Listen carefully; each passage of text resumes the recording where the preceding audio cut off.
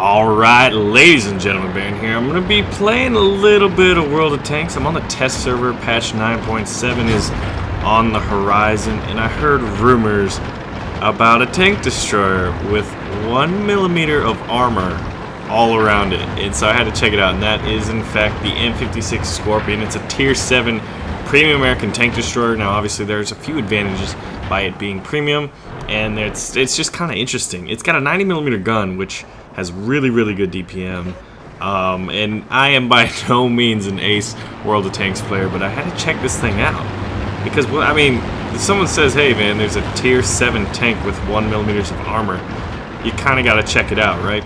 So I began to read a little bit about it, like why on earth does it have 1mm of armor? And I found out that it was because it was designed to basically support the United States Airborne Forces, you know, the airborne divisions, paratroopers, stuff like that. So this thing could be dropped in a glider, it could be dropped out of the plane with a parachute, and it was designed, you know, basically to support the airborne troops in dealing with tanks, because it's a tank destroyer. It definitely can't hang, you know, in a straight up fight, but it's fast and it's got a great gun, so it's kind of like how the airborne plays. And you can see me shooting at one right now. In this game alone, there was a number of Scorpions running around, so I thought it was pretty fun. This is also one of the only games I got in that wasn't filled with tier 9s, because it's the test server and everyone wants to see what the big boys are playing these days.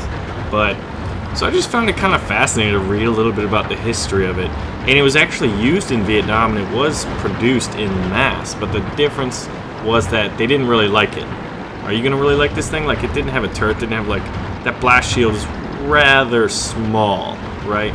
So you're going to want to use that tank, or you're going to want to use the M551 Sheridan, which actually replaced it.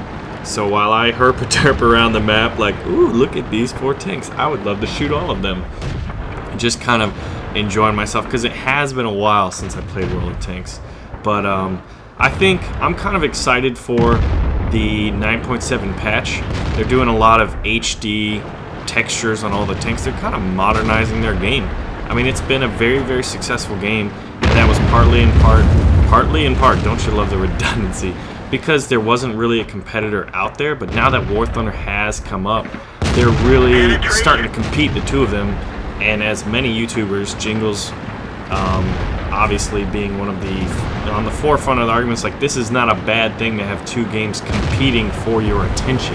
That means the quality of play and the quality of the visuals only gets better. Prior to the beginning of this map, actually, it seemed like there was like Katyusha launchers. Like, all of a sudden, just things started blowing up like in the 30 seconds to load the map, and I thought that was really cool. I tend to like the maps that feel like you're in a war zone. Like this one, there's 2 variants. One is like it's all sunshiny and there's not burning things and smoke and planes flying by, and that's okay. This one feels like you're in a battle, and that's what I really liked. Furthermore, there is a map that I tried to check out in a training session called Overlord, and it's about the D-Day landings, basically. So I'll have that after. I thought it was pretty funny because it was tier 10s, like in a training exercise, and then there's me running around my tier 7 Scorpion like, hey guys, I want to see what this is about. And they're like, what are you doing here? You're not allowed to join training. So they kept trying to shoot me. There was some Russians, I think, maybe training for some competition. Who knows, but they were tier 10s. Had a blast. I'll be showing that off next. But I really wanted to check out the Scorpion, and it kind of got me thinking, you know, I might have an opportunity to really kind of see all the tanks in World of Tanks. So similar to how I have in other series like Request Series, I'm interested in hearing what you guys would think, you know, would be interested in seeing next. You know, because I'll probably be playing some more World of Tanks, and obviously I've talked about streaming a lot in recent weeks. Tomorrow I'm actually going to get my computer set up, so it's basically I'm having a computer set up specifically for streaming, because what I want to do is be able to play them, you know, on high settings. So obviously I'll be playing some World of Tanks, so if you guys want to check it out, if you don't have it installed or if you've uninstalled it or whatever, check it out. I got a link in the video description below that links to that, and also the Twitch where they have this competitive series, and it got me thinking, like, my first gaming convention was PAX Prime in Seattle, and I went by the Wargaming booth. They invited me for a press appointment, got to check it all out. I even got to play World of Warships for the first time back in August of 2014, and that was a blast prior to the little World of Warships weekends and all of that. And got to see a competition where people were competing for tens and tens of thousands of dollars. It was amazing to see just how intense it was, like esports.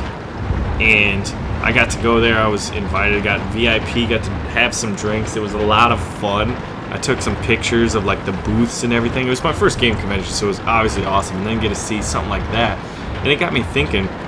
Obviously, I've been playing a lot of World of Warships, and one of the things that's just unfortunate with me in World of Tanks is I wasn't there from the, from the ground level, from the very, very beginning.